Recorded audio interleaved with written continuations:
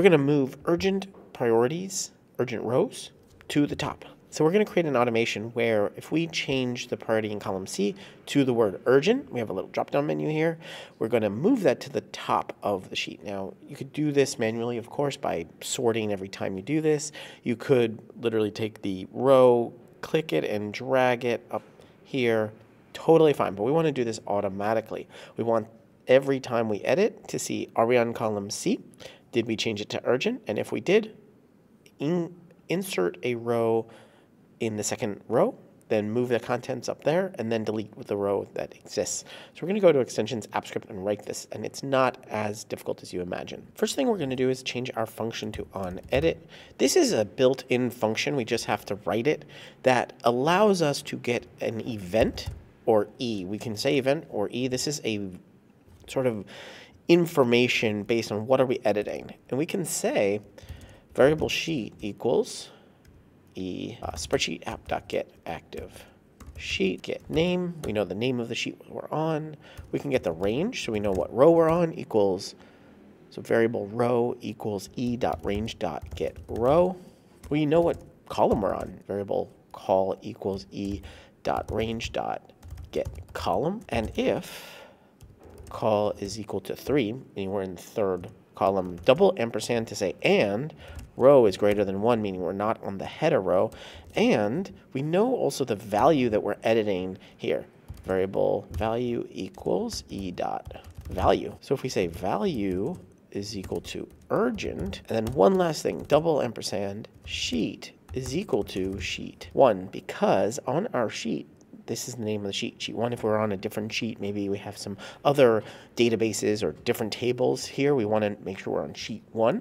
And if all of that is true, then we are going to move the row to the top. And that takes a few steps. One, we'll insert a row at the top before 2, and then we will copy the data to that row, and then we will delete the existing row wherever we're coming from. So let's do all of that. Let's insert a row at the top. So we're going to spreadsheet app.get active sheet, insert row before.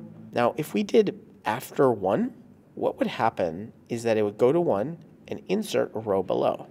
And you see the style and the formatting is inherited from where we are in the first row. We don't want to do that. So we actually want to go to the second row and insert above. And now we have a fresh row to copy the data to. So let's go get that data. We'll do variable data equals, and we can put this active sheet as a variable active equals get active sheet.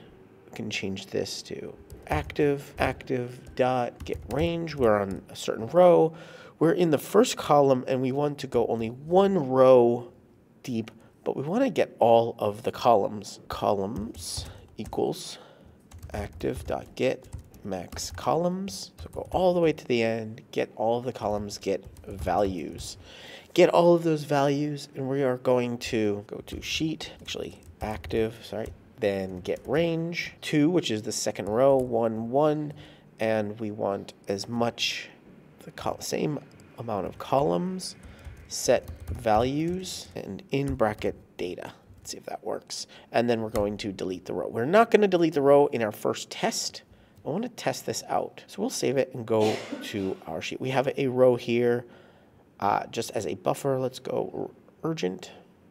You see the insert is happening, and then the copying is not happening. Let's go and double check our executions and see if we have a failure.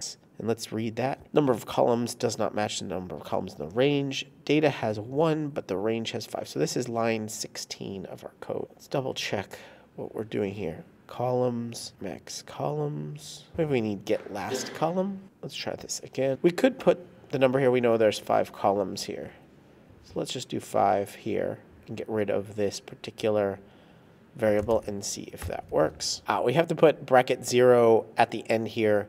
Probably there are multiple things. We just want the first one of this. We are working now. So let's delete some of these rows.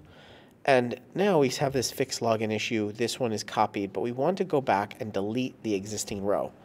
So we go active, delete row. And the row we want to delete now is at the row, but +1. So this row variable will be whatever row we edited, but once we insert another row, it's one more. So let's save that. Let's go back and actually just delete this fix login issue row. So now we're seeing social media plan. Let's click that, urgent, and looks like it took the wrong row. Let's try an email marketing setup is on row 10, switch to urgent, and it took the one above it. So I think what we need to do is go back to this row. We've already inserted one, so maybe we insert it after we get the values. Let's try that. And now, let's delete this row, and now we're looking at database optimization. Switch to urgent, and we do get database optimization, and we do delete it there. So we just needed an order of operations different here. Just get those values before we insert that row, because that row was wrong after we inserted it. Cool. And we're copying it correctly and deleting that row correctly.